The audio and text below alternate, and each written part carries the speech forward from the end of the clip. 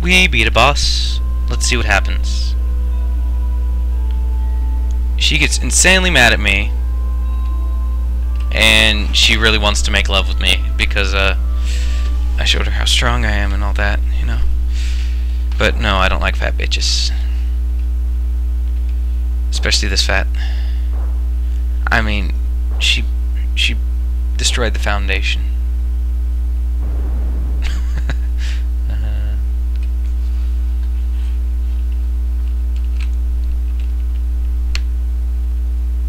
That's no lady.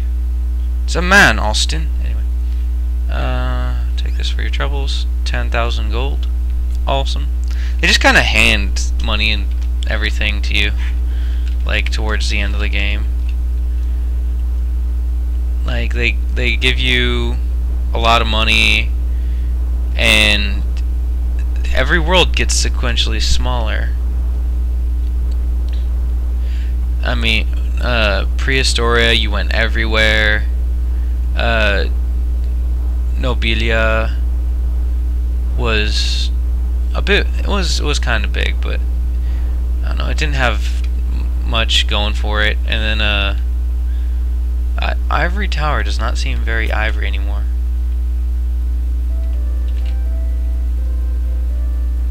And instantly, after the fat bitch died, everyone left. I'm gonna follow him. Where is he going?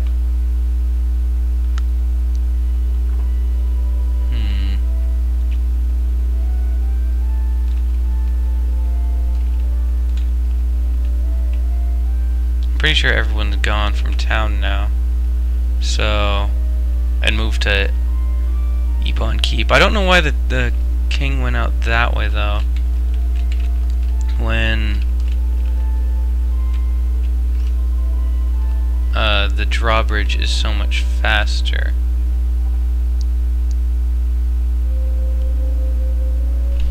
Who knows? I'm at a loss for words. I've been watching a lot of Red Supre. Yeah. Watching a lot of that lately.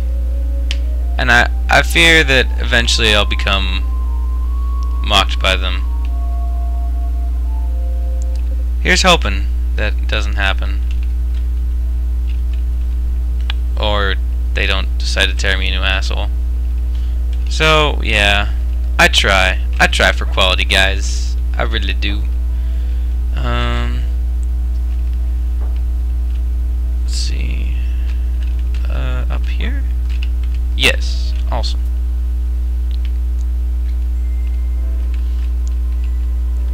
We're back in Ebon Keep. Oh, and here's the guy who became older. Yeah, he, you know, had his formula that made him old, and now he's working on one that's making him young.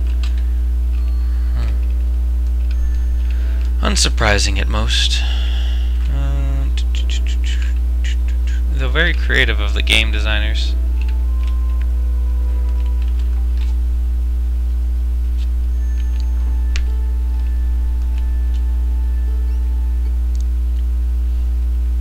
Now I'm gonna go talk to Tinker, because Tinker will know what to do. Tinker always knows what to do. Let's see. Foreshadowing. And here we found the flying thing. I don't remember what it's called. It's like the wind skipper or something like that.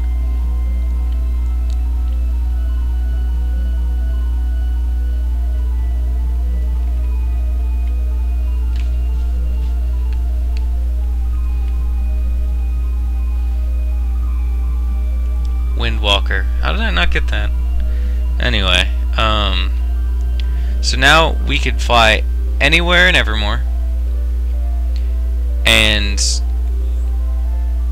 now we need to get the valve wheel and the round pressure gauge and the energy source. So the diamond eyes, right? Okay. Yeah. I remember what I need to do now. I was trying to figure out what the hell I was getting from the second world. But anyway.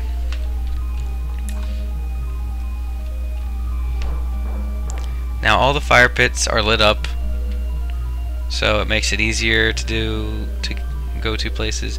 I'm not sure if I showed them to you guys before, but you'll probably see more than a few now. It'd be like, oh, that's where that was, because I didn't completely explore them, because the fire pits, there's generally nothing there. They serve as nothing more than landing pads, so. Let's see. Black boxes in the sky! Anyway, let's see. This island serves no purpose. Let's see.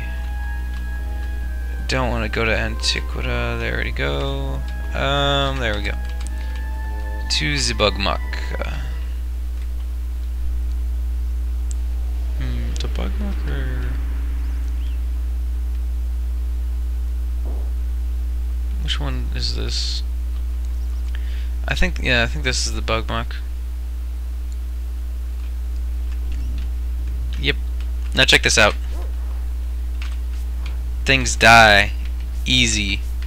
And the great thing about this game is that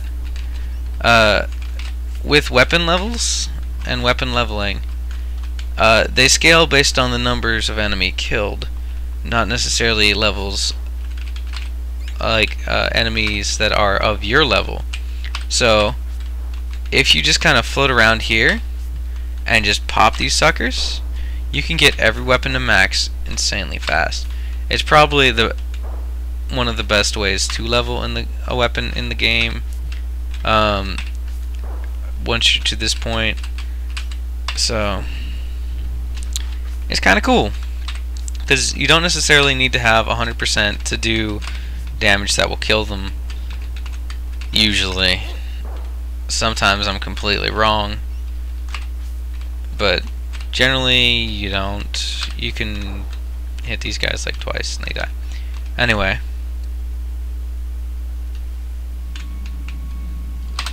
pop.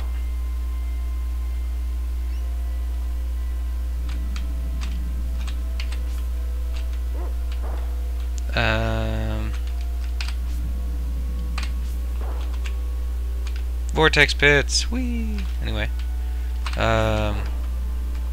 smiling, nodding, moving on. Let's see here.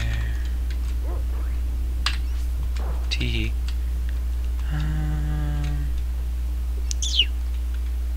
Well, I've found an alchemist, and I want ingredients. Oh wait, I don't have that. Fuck. Needs more talents. Anyway, gonna end the video here. Next time.